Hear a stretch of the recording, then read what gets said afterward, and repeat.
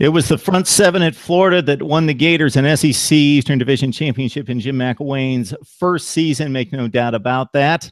We talk linebackers with David Waters. This is SEC Breakdown. Join us on Twitter and Facebook as well. Antonio Morrison, big shoes to fill right there. 96 stops. You don't see a whole lot of linebackers across the country, a couple handfuls that get 100 stops. So 96 tackles, 11 for loss. Yeah, a ton of sacks as well, a couple sacks as well. So Morris gone, Jarrad Davis, he comes back. Your thoughts about Davis? Mark, he's a missile on the field. He's versatile, fast, and I think the best thing about him, he's really, really smart. He knows how to play.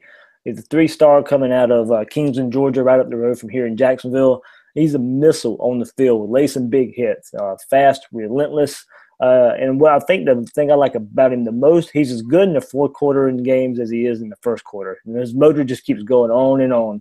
He's one of the, I think, most versatile and well-rounded linebackers that you'll see. 11 tackles for loss, including 3.5 sacks last season. And, you know, when the nation was watching, he stood out in the SEC championship game versus Alabama. 8 tackles, including 6 by himself, and forced a fumble. And NFL.com named Davis the top linebacker to watch in college football for 2016. So he's getting, pro recognition and definitely recognition in the SEC. You know, David, the linebacking core a little bit thin. We talk about Morrison's loss. And Davis, you describe him as a missile. He's all over the place, but you need a few other guys out there, and then hopefully the depth is there as well. But all of that in question.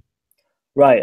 It's kind of hard to believe that Davis was actually splitting time with Alex Anzalone early in the year last year before Anzalone again got hurt. He was limited in non-contact through the spring. He just can't stay healthy. But when he's on the field, I'm telling you, he's as good. Or in the past, Jarrad Davis, I think, got better as the season went on last year. But they were on the field at the same time. He was actually starting early in the season over Jarrad Davis. So Alex Anzalone, if he can stay healthy, will be on the field and provide some good depth for Florida.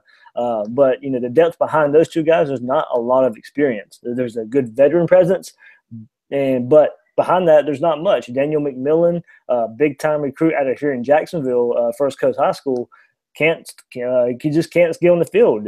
He's athletic. We hear he, can off the field is everything you want a linebacker. He gets on, just can't get it done.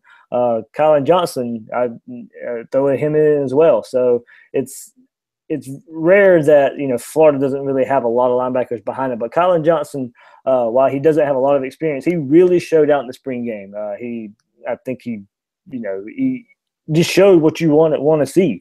But I think we got to see more. Can the young linebackers do anything?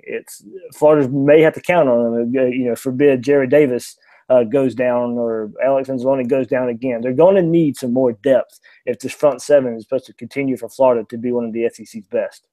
Anzalone, coming into a senior season, has rarely seen the field, first off because there were other players in place, star players, but most recently because of the injuries, like you say. He's only played 11 games in 3 years, and this is his final shot in Gainesville. Linebacker core with the one stud in Davis, and some depth issues and concerns after that for the Gators. David Waters from SEC Breakdown and myself join us with Mike LaValle, Chad Niepling. Every Thursday we release our podcast breaking down SEC football across the board, and have plenty of content available for you there on YouTube and on Twitter as well.